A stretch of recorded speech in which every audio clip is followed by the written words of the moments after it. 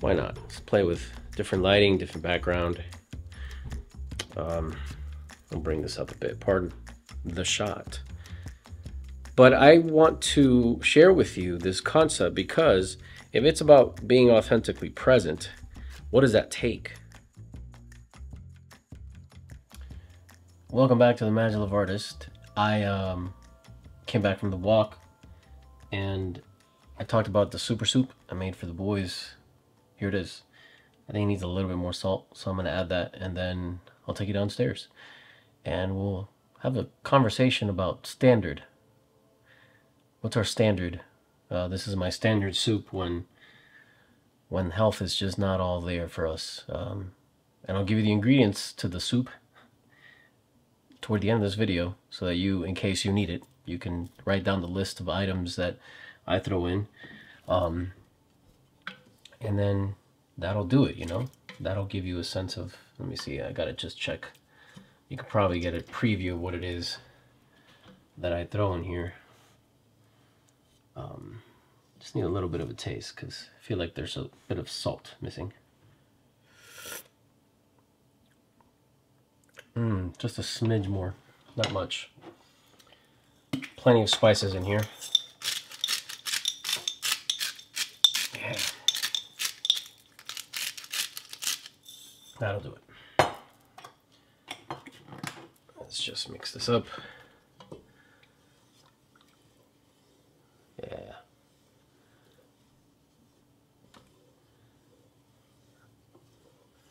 So, you know, you could probably start some guessing as the visuals, as I stir this. Good amount of veggies in here. Not too much though, you know, gotta make enough broth. It's the liquid magic that's affected here. And then this is what we sip on and slurp on to bring fevers down, kill viruses, and strengthen the immune system. All right, there it is. Let's call it my super stew or super soup. Super soup. Super soup is a lot more fun, and it's a good tongue twister. Super soup, super stew. There it is. I'm gonna keep it warm. I'm gonna have my bit later. For now, I'm gonna just finish my dirty chai. Make some dirty chai to have a little conversation with you guys. So let's go for a ride. Yeah, cool. Just hang tight here. Okay. Pardon the extreme close-up. Here we go. All right. So standard. So this standard of soup I'm talking to you about is you know, I've been sick many times in my life. Pardon. There we go, guys.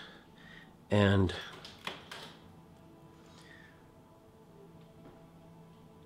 you know, being sick is something that is never fun to have to deal with.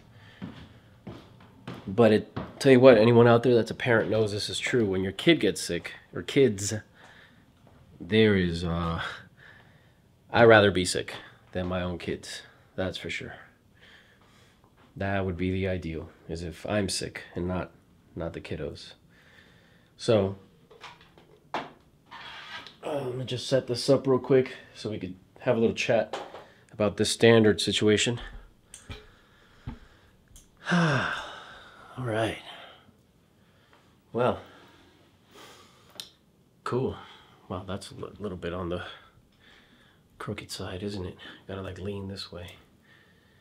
So, my friends,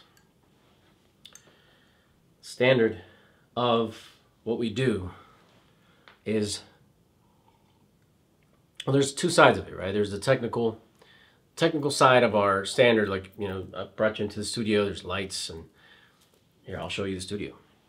Why not? It's not anything too grandiose. I mean, hey, I even have a holy ceiling from leaks. And there's a desk, some notes, some lights, more lights, and then of course we have our wall here. And this wall takes on many colors and textures depending on what we're filming for auditions and such. So it's always a versatile thing. Now, I was intentional today about filming with this camera because I wanted you to know this is, kind of, I try to keep this standard with filming tapes, auditions, even when we do some of our vlogs and such for our other YouTube channel. It helps to have a certain quality, and I think that just builds confidence, and then that confidence gets projected out. So yes, I am talking about a technical standard, but I'm also talking about a standard of work, a standard of approach to the work we do. And so I usually call this the standard of creative flow. What's your standard of creative flow? That's just very fancy. It's a fun word. It's a fun thing that it just kind of came one day, speaking to one of my mentees. It's just, what's my standard? And really what it's about is just, am I present? Am I in my authentic self, being present in my auditions, in my tapes, in real life, in my day-to-day life? And there's all kinds of hindrances to being able to be our authentic self. Now, I know that that is a whole lot easier said than done, and there's nothing more aggravating than hearing a casting director or an agent give you a note if you do a workshop or if you send in a tape and they're like, look, we just want a little bit more of you. That can get pretty frustrating if you're like, what does that even mean? Now there's a lot of trainings out there, a lot of approaches to this craft that really empower us to kind of get that right. So I think it's important to note that it's not this, like, it's not easy. I know it's not easy, and sorry, I'm not terribly satisfied with the way this looks, so just bear with me as I figure out my standard to talk to you. See, so let's put this here. Why not? Let's play with different lighting, different background. I'll bring this up a bit. Pardon the shot. But I want to share with you this concept because if it's about being authentically present, what does that take, right? What does that take? And I mean, a lot of people say you have to train for years. Some people say, well, no, when I put on a character, it's a different person. You look at the Daniel Day-Lewis's, and we can have all kinds of debates on that, which I'm open to. So let's drop them in the comments. Let's talk about, the standard of creative flow is me becoming a different character, me completely becoming somebody else. That's definitely one way to look at everything. Or it's also, yeah, like I said, the standard of lighting, the way you film something, right? Those are different standards. I'm taking these off because I realize there's a glare and I'm aware of all these things. So I'm drinking a dirty chai. I had a little bit of coffee left from earlier and some chai tea. Chai is just good for the immune system, and I like it because it actually looks, here, I'll show you a little bit here. It looks actually dirty. I don't know if you can't see it. I've already drank too much. Let's see. And now, can I get it to focus there? Come on, camera, you could do it. I believe in you. Come on, let's show the people the coffee. I mean, the chai. Dirty chai. There it is. Boom. So, I'm very new to this dirty chai concept. It's quite exciting because it's the best of two things I love, which is coffee and chai. And it's funny because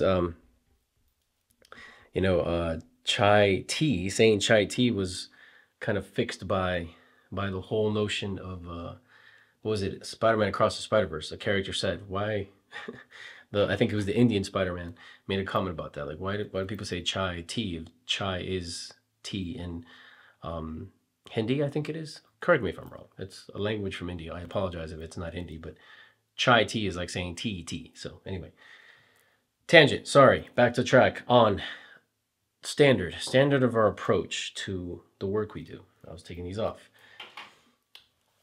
Man, it's just, sometimes when we're doing the work we do, we film and we watch our tapes back, and there are times where it just feels effortless. We watch it back and it's like, this is it. This feels like someone's watching something that they shouldn't be watching. In other words, you're watching someone be very private in public. those kinds of things I've heard from different places and different people, and it reminds me of some of the best stuff I've ever seen. You know, some of the best movies and performances on screen, whether they're on my phone or in the big screen. That it just sometimes feels like we're watching something we're not supposed to be watching because it's so private, right? So that's what I'm referring to. Where's our standard? Have I ever discovered that standard? When did I stop performing, and when did I just start showing up to just be present, to just be authentically me as, you know, fill in the blank, any character that we take on. And this, you know, this starts from the audition process. It starts there. I mean, I say that, and I'm even hearing myself, and I think it really does start in our everyday life. You know, I tell my mentees all the time, you know, where's your journal? Do you journal every day? And some people don't like to journal. You know, I have a journal for, I think I have like 6 journals, one for different kinds of things. And I've got this one here. I've got another one. Hang tight. I've got another. Here, I'll show you. This is I do not exaggerate when I say I have more. I probably have more than 6 now that I'm counting. This is one journal that I've recently started about travel, adventure. I mean, kind of look the world, right? This one's completely full. That one is done. I mean, this one is complete. And I journal write every day, and my journal writing continues to evolve because it's just the whole intention of journal writing is to become a lot more present, a lot more aware of my everyday. It's something that I started with The Artist Way. Some of you out there might already know what that is. The Artist Way by Julia Cameron started me on writing through a class I did in Orlando. But, you know, it's evolved, way evolved since then. I currently am writing in a different way where it's a little bit more declarations and affirmations, revelations, very inspired by Matthew McConaughey, the way he writes in his journal. But look, more and more. You know, it's just, I write notes, I mean, here it says writer's log, teacher's log, director's log. It's very important, you know. I have the visual of, I think it's the movie Forever Young with Mel Gibson. There's a scene there with the scientist who creates this mechanism that freezes very famous people, I believe it is, or freezes people in general that can afford to freeze it. And I remember the scientist had shelves and shelves of these composition notebooks filled with notes. And anyway, so journal writing is one of the things that gives me a place to land with my thoughts, the way I recollect the day or recall on the day. And I'm probably writing at least twice a week, at the very least. And so what about you? Is this something you do? Do you sketch? Some people write, some people sketch to just put their thoughts down, their reactions down to life. You know, becoming aware of how we feel is truly important. And then the standard of creative flow, being able to be present, your true authentic self, be present. You know, when you deliver that on a tape, it's because the characters come fully alive through the way that we are, through the way that we exist and fill the space of our lives. And so therefore, when we fill the space of this frame, you know, sometimes it's difficult to not want to play to what's being asked for. How do we avoid that? How do we avoid playing to what's being asked for? Well, how about we eliminate fear? Eliminating fear. Now, a lot of what I say, some people may be like, you know, this is a lot of philosophy, but I mean, can you apply any of the stuff you're saying? Yeah, you can. You can. So the MaJeliv Artist, to be a MaJeliv Artist is completely dependent on faith. See, the way I have learned to truly enjoy this vocation, this career, is to realize I am a vessel, I'm a conduit of the great creator.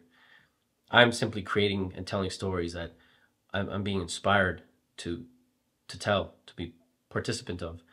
And most often than not, the fullest extent of that is the audition. And so the audition has to become something more. And in order for it to become something more, I have to become less afraid. I have to become less ambitious when I'm just chasing or rather running away from a fear, and the fear of what? The fear of being accepted, of being picked, of being approved, you know, but wanting to validate myself. If any of those things are going on with you, then we got to get rid of that, right? We have to find the joy in creating an audition, discovering a character. We have to find the joy of it all. And I know it's a lot easier said than done. So how do you do it? Well, you got to treat every audition like an opportunity, like you're meeting someone, you know, someone you've never met before, someone that needs your help. How many of you out there, and if you're on this channel and you're hanging out with me, you are most likely sensitive to wanting to help, wanting to serve. I think anyone that's in this career for pure ambition or fame and fortune, if that's your only drive, I don't know how much you'll stick around in this channel. I certainly hope you will, regardless, because I'd love to hear your thoughts and we can exchange thoughts. But, you know, I think the ultimate call is to serve. And when we can come at it from a place of love, a place of faith, where what I'm doing is genuinely as if you're inviting this person into your space and you're saying to them, hey, have a seat. Let me get you a cup of dirty chai. Do you like dirty chai? And you just start talking to them, start meeting them. You start finding out about them. Because ultimately at the end of this conversation, we're going to be given a task. The task is to step into their shoes for a day at least. The day that you're filming, I mean, you know, and you're going to honor their life with the lighting that you can set up to really kind of enhance that story of theirs, that moment of theirs with the person on the other side, or persons on the other side. And you use whatever space you have, whatever sound equipment you have, and you tell their story. That's it. That's all we can do. And that's the most that we can do. And the important thing is to not hold back. Do it with purest love and passion, you know, and within the context of whatever character it is you're playing, right? And you get creative based on what we know about the character and their circumstances. And then we take what we know about ourselves. And mind you, if you're journaling every day, checking in with yourself in some way or another, you know, receiving the moment-to-moment stuff that's happening in your life, it's going to be easier. It'll be simpler to bridge that gap between who this character is and who you are. And so therefore, the confidence you have going in will really help you serve. And if the person you're playing is not as confident, well, guess what? That's okay, because the confidence you have is going to give you the courage to put it down for a little while, to become more afraid like they are afraid, to become more intimidated if they're more intimidated, you know? So, excuse me.